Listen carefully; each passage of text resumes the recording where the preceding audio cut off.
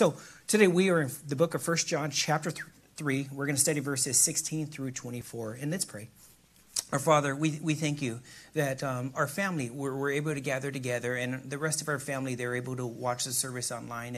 And so, Lord, I thank you that your word is alive, it's active, sharper than any double-edged sword. And Lord, it's being opened, Lord. As it being opened, Lord, may your word pierce our hearts, Lord. And Lord, if there's any ways that's not pleasing to you, Lord, I pray that the gentleness of your Holy Spirit will bring it to our attention, that we would honor you, Lord, and that we would live for you, Lord Jesus. And for those that are going through a difficult time, Father, and I just pray that you, Lord Jesus, as you are the good shepherd, that you would minister to the people, Lord. And Lord, I pray by the time we all leave our sanctuary here, that we would leave more in love with Jesus than we did before when we sat down in our chairs. So Lord, would you move? Our hearts are open, our ears are open, Lord. So Holy Spirit, do what you want to do in our lives. We belong to you. We pray this in the name of Jesus. And we all said, amen. Amen. Reading verses 16 through 24 out of the book of 1 John chapter 3. By this we know love, because he laid down his life for us. And we also ought to lay down our lives for the brethren. But whoever has this world's goods and sees his brother in need and shuts up his heart from him, how does the love of God abide in him? My little children, let us not love in word or in tongue, but in deed and in truth. By this we know that we are of the truth, and shall assure our hearts before him. For if our heart condemns us, God is greater than our heart and knows all things. Beloved, if our heart does not condemn us, we have confidence towards God.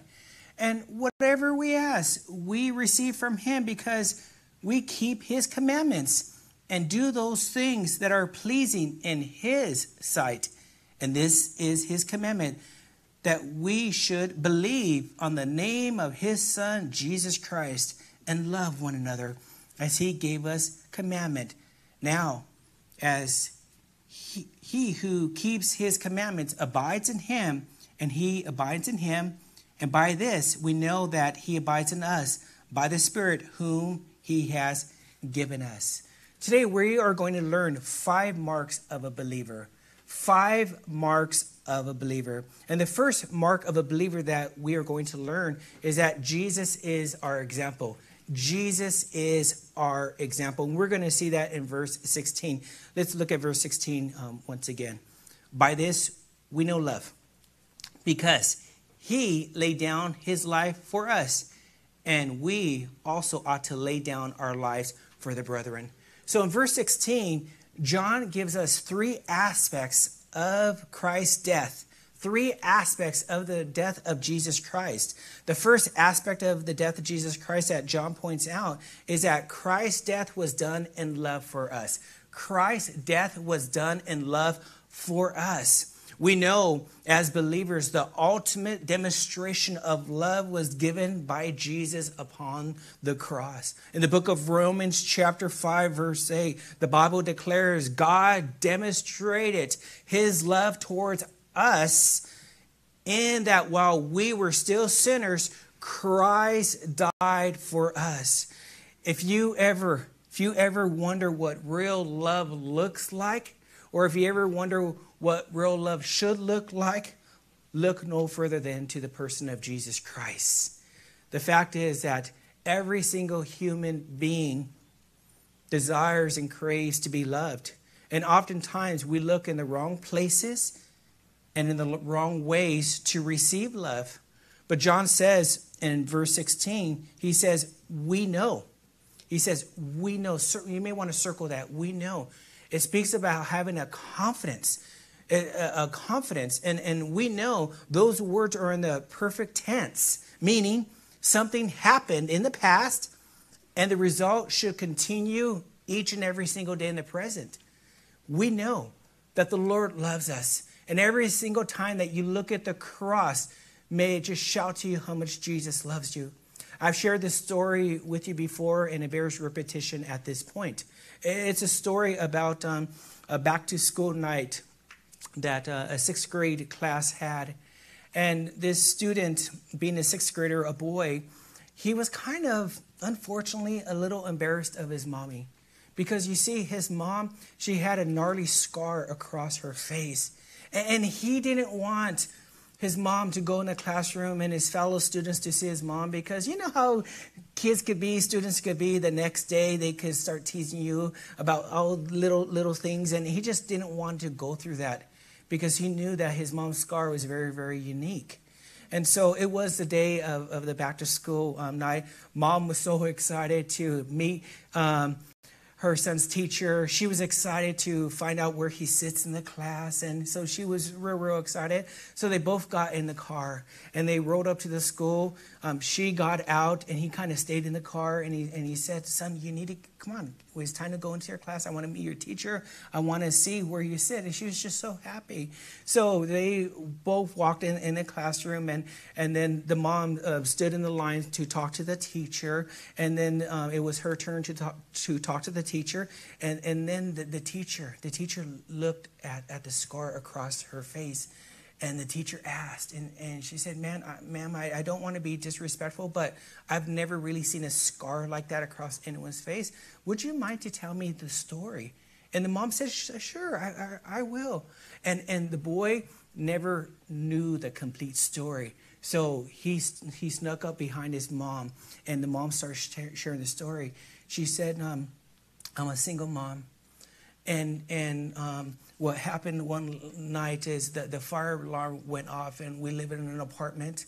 And as the fire alarm went off, there was fire in our apartment. And so I just ran into my son's room. And as I ran into my son's room, immediately I saw there was a big piece of wood that was coming down on my son's crib. And she said, as a mama, my instinct just jumped in, and all I did is I ran and I jumped in front of the crib, and the wood hit my face and burned me for life. The boy started to cry, didn't even care what his friends would say, and said, Mama, I never knew you got that scar because of me. Mama, every single time that I look at your face and I see that scar, it's going to shout to me how much you love me. In a very real way, every single time that you look at the cross, may it shout to you how much Jesus loves you. And he loves us. And so we know that Christ died upon the cross for us. And he loves us so much. May we be daily remindful of that fact. Pastor Chuck once said at a pastor conference, and actually yesterday was his homecoming 7 years ago. Jesus said, all right, Chuck, it's time to come up. You lay the foundation. You taught about teaching through the Word of God, and you lived a grace-filled life. And now, it's the other guy's turn. Come home. I miss you. Spend time with me. He once said this at a pastor's conference. He said, always remind the people that they are loved and they are forgiven. Because those are two areas that the enemy lies to the believer, that they're not loved and that they're not forgiven. And so, no, we are loved unconditionally and we are forgiven. And may we rest in that fact and rest in that truth. Now, the second aspect of Christ's death that John writes about in verse 16 is that Christ laid down his life for us. And you'll see that in verse 16 where it says he laid down his life for us. And know this, know that Jesus, he freely laid down his life. And he did so with joy because he knew the outcome. He knew the outcome of it. And there's times where things are hard, and I know for many of us, but always look to the outcome. Always look to the outcome. In the book of Hebrews chapter 12, verse 2, the writer writes, for it was the joy that was set before him that caused him to endure the cross, despising the shame, and has sat down at the right hand of the throne of God. And so we know that Jesus simply did not talk about love. He proved it by his action. So, who did he love? He loved all people, including his enemies. When did he love? When people were at their worst. And how did he love? He loved with his whole life. The third aspect of Christ's death that John writes about in verse 16, and it's that Christ desires that we now lay down our life for the brethren. We now lay down our life for the brethren. And we read about that in verse 16. And also ought to lay down our lives for the brethren. And we also ought to lay down our lives for the brethren. And know that Jesus is our example. Jesus will never ask you to do something that he first didn't do himself. And so we as believers, we need to follow our master. We need to follow King Jesus. The scriptures speak about that. Would you turn to 1 John chapter 2, verse 6? You're in chapter 3. Turn to 1 John chapter 2, verse 6. There's a scripture I want to point out to you that's it's worthy to underscore. Chapter 2, verse 6 says, he who says he abides in him, underscore this, ought himself also to walk just as he walked. Powerful scripture. It's saying if someone says, hey, I'm a Christian, and if we claim to be a Christian, we ought to walk as he walked. And so the Lord is saying, now I lay down my life for the brethren. It's your turn. It's your turn. You go ahead and do that now. And know to lay down our lives for others, it does involve sacrifice. And know when we lay down our life for others, there is a sense of dying. There's a sense of dying that comes with it. And by the way, it's so healthy to crucify what is referred to the Trinity of me, myself, and I. It's so healthy to crucify ourselves. And when we demonstrate this true biblical love, it means that someone else's life is more important than our life. That we want to make their life better. We want to make someone else's life fuller. And in fact, the Bible calls us in the book of 2 Corinthians chapter 1, verse 24, 2 Corinthians chapter 1, verse 24, we are called to be helpers of people's joy. So when we wake up in the morning, it's all about others. It's all about others, and it's the best way to live life. Because if you try to live life to fulfill your needs, you can never do it. Our needs will continue to be great. Our wants will continue to grow. You can never satisfy self. But when you serve other people and you give your life for others, oh, what joy that is. Joy, J-O-Y, Jesus, others than yourself. And when we live that way, have that philosophy way of thinking, honestly, it's really the best way to live life. It's called looking out the window versus looking at the mirror. Looking at the mirror, you will see flaws in ourselves. But when you're looking out the window, serving other people, you don't have time necessary to look at yourself because you're looking at others. I know I spoke to a few brothers last week when they were putting things together and getting all things set. Like Victor and Enrique and others, and during every step of the way, I just thank them abundantly. Like, thank you for all the work that you're doing to get this ready for God's people. And you know what they said? It's a joy to serve others. There's just something about serving other peoples, and one of the healthiest components that we can do when we are going through a difficult time is to think about other people and serve other people, pray for other people. It's one of the best things that we can really, really, really do. And so we are called to take up our cross just like Jesus did. And we're called to crucify our flesh. And for most of us, we are ready. And I know, especially the men, you're ready to lay your life down in one great dramatic historical gesture. And I know all people would do that. If you had to do it, you will do that. And that is so honorable. And though as we as Christians, we are called to lay our lives down piece by piece, little by little, in small, tangible ways each and every single day. So when John writes in verse 16 that we ought to lay down our lives, that speaks about a way of life. It's a way of life. It's to be a continual habit. It's not to be seasonal, but is to have a determination of the will, and it should be a lifestyle. The Christian life is an other-centered life, and frankly, like I mentioned, it is the best way to live life. The book of Philippians chapter 2, verse 3, the Bible says, "Let nothing be done through selfish ambition or conceit, but in lowliness of mind, let each esteem others better than himself. Let each of you look not only for his own interest, but also for the interest of others."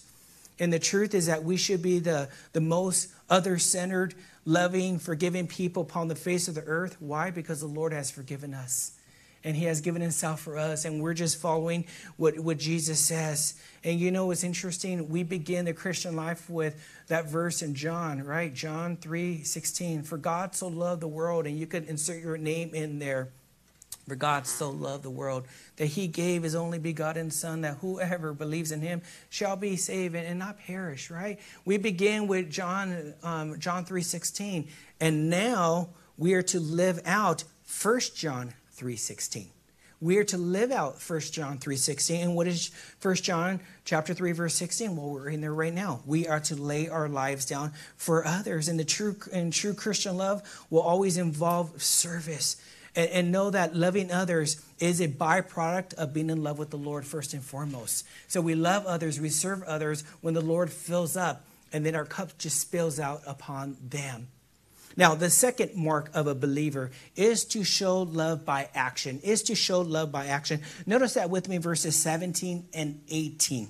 Verse 17 reads, but whoever has this world's goods and see his brother in need and shuts up his heart from him, how does the love of God abide in him?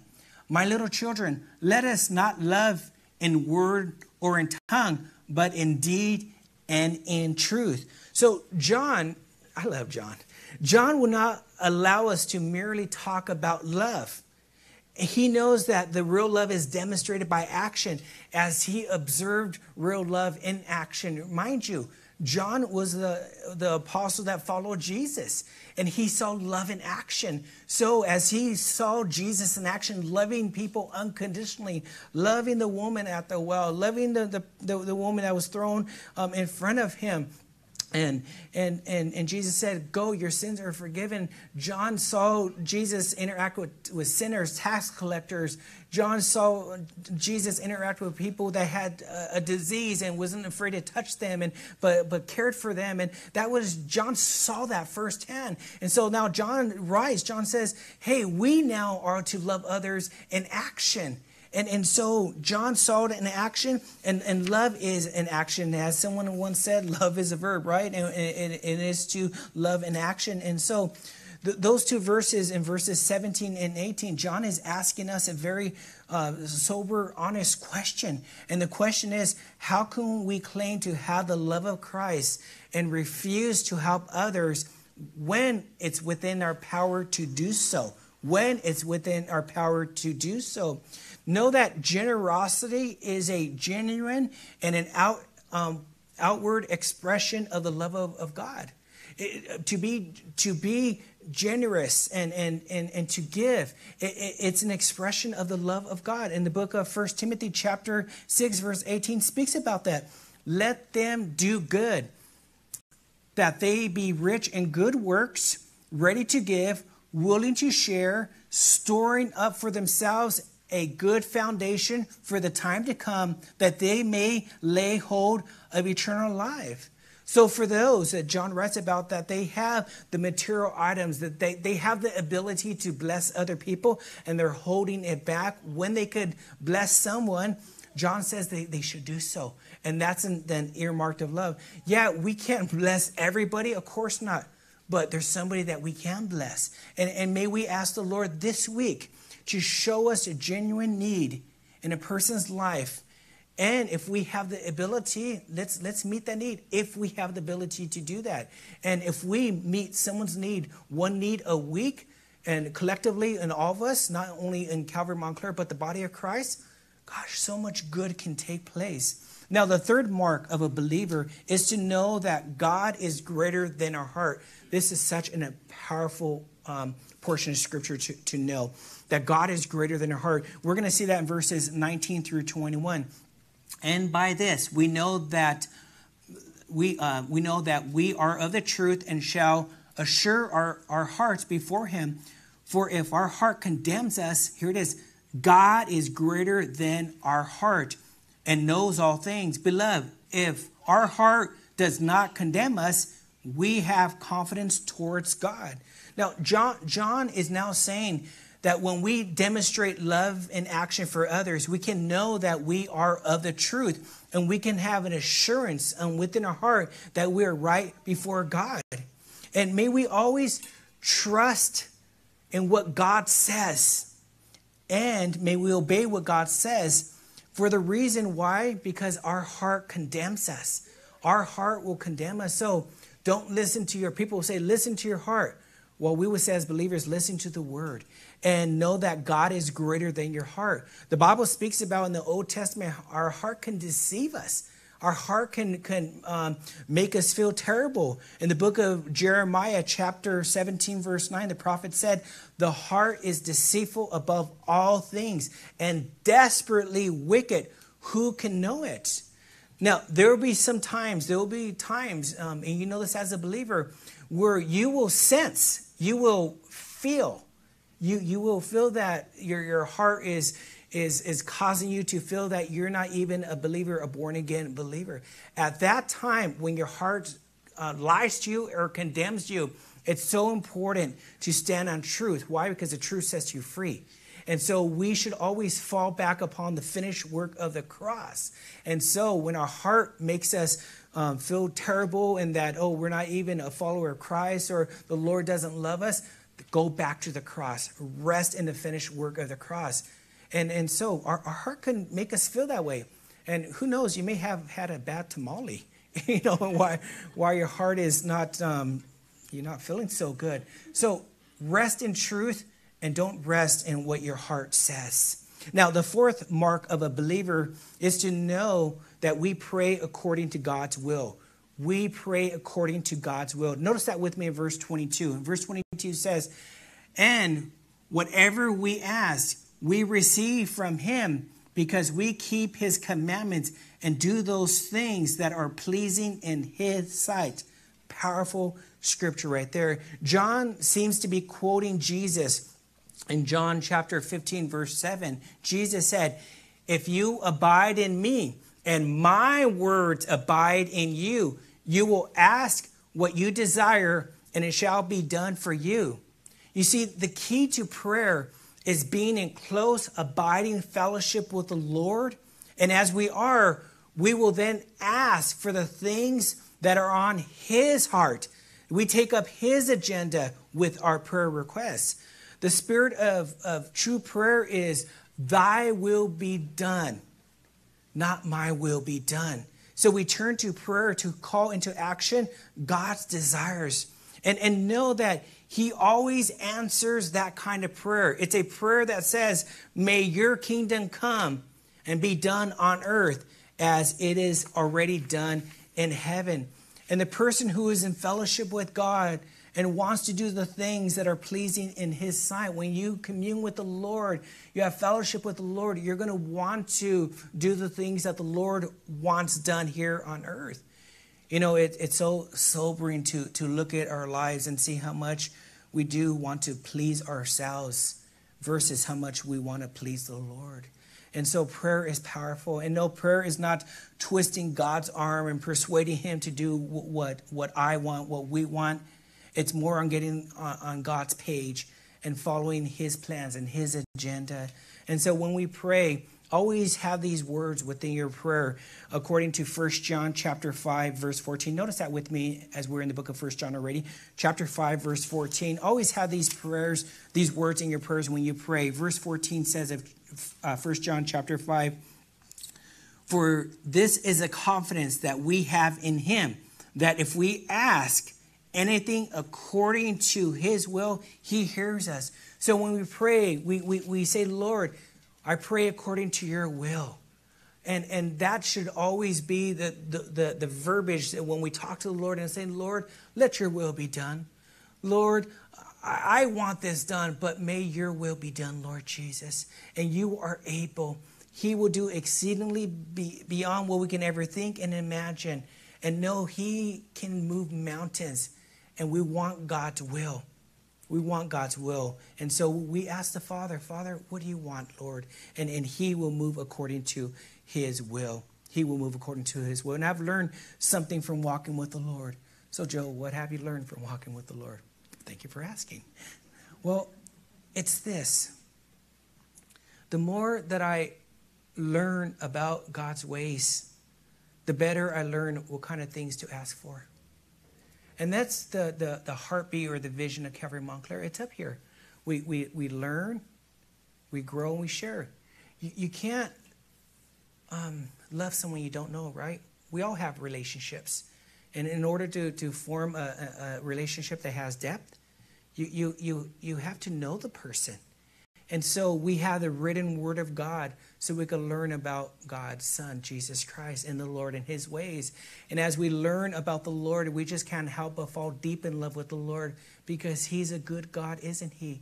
He loves us so much. And I love the stories about Jesus on how he would pick up a child, how he would be there, and how he was a person indeed with integrity and character and truth, and how he stood for righteousness' sake, and he didn't get political, but he had power in prayer. And that's who Jesus is, and you just can't help but love him. And as you love him, you can't help but to grow in him. Even the scriptures speak about that. Grow and grace and knowledge in the Lord. And especially this area of grace, I think that virtue is lost today. People need to be gracious with one another and give each other and give people a second chance and know that no one hits a home run the first time at bat. But would humble themselves, saying, you know what, I remember when I did this, I learned the hard way, and here's some tools that you can have that I learned from my mistake, and let me cheer you on. And so I just think that people need to be more gracious and kind and loving and gentle, which is the fruit of the Spirit, right? And just kind to other people.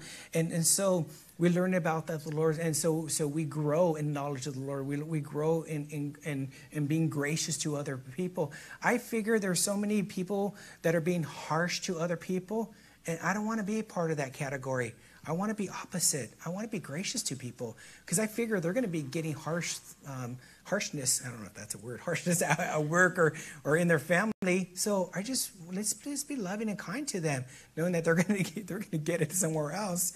And so we can't help but to love the Lord because he's a good and gracious Lord. And he's been gracious to us. And so we're called to dish it out to other people, to love others and to forgive others and be kind to others. Now, the fifth and final mark of a believer is that we will have the fruit of being a child of God in our life. We will have the fruit of being a child of God in our life. And we will see that in verses 23 and 24. And verse 23 reads, and this is his commandment, that we should believe on the name of his Son, Jesus Christ, and love one another as he gave us commandment. Now, he who keeps his commandments abides in him, and he in him. And by this we know that he abides in us by the Spirit whom he has given us. So John concludes this portion of Scripture with 4 ways that identifies us as Christians. 4 ways that identifies us as a Christian. The first way that earmarks us or identifies us as a Christian is that we believe in the name of Jesus Christ. It's about Jesus. And I have this saying, it's all about Jesus. It's all about Jesus. To live is Christ. To die is gain because I get to, why is it gain? Because I get to see Jesus and be with Jesus. I get to meet John. I get to see my family members once again. And what that does is it causes our heart to be in eternity. Why is that? Because the Bible teaches where your treasure is, there goes your heart. And there's many people that I love.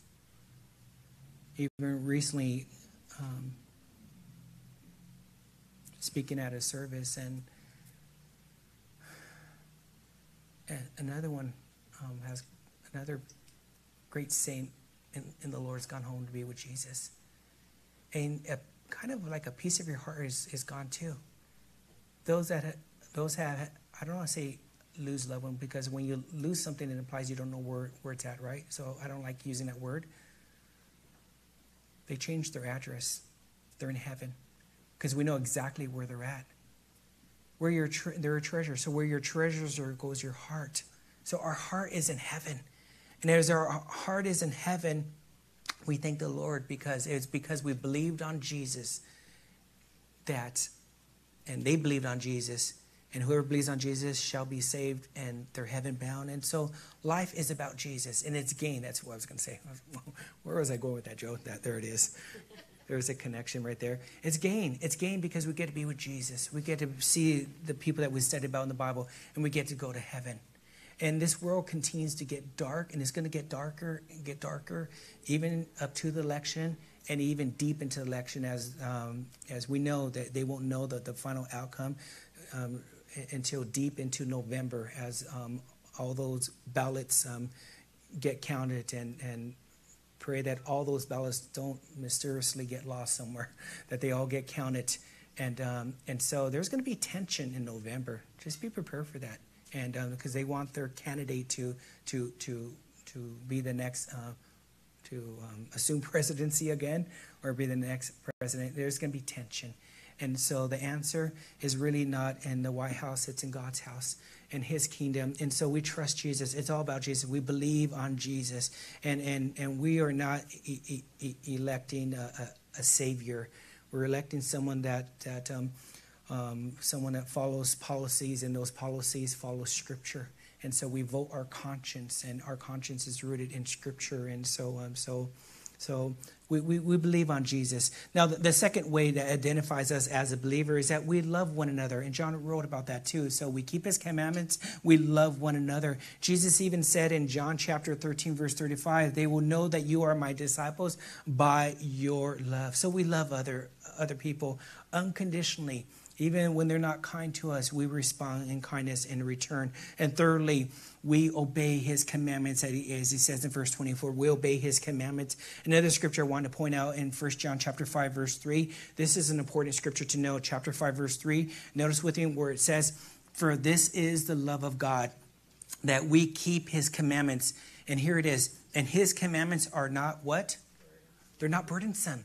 Keeping the Lord's ways, it's not a weight. And the Lord enables us. His commandments are his enablements. And so what the Lord says, he will empower you by the power of the Holy Spirit that lives within you to carry out his laws, if you will, his word. He enables us. So we come to the Lord and say, Lord, would you help me? Would you guide me to live out this word, live out this verse, live out being loving to others? Because I'm in contact, I think, with people that somehow they're connected and with the devil somehow. And so to love them, it's difficult, but Lord, help me to love them unconditionally. And lastly, the fourth way that identifies us as a believer that John writes is that we abide in the Spirit. We abide in the Spirit. And as we abide in the Spirit, we have an inner witness of the Spirit that confirms it. Romans 8:16 speaks about that. The Spirit itself bears witness with our spirit that we are the children of God. And as we abide in the Lord and the Lord abides in us, we are then empowered to believe, to obey, to love, to forgive. And what a great way to live life this week, right?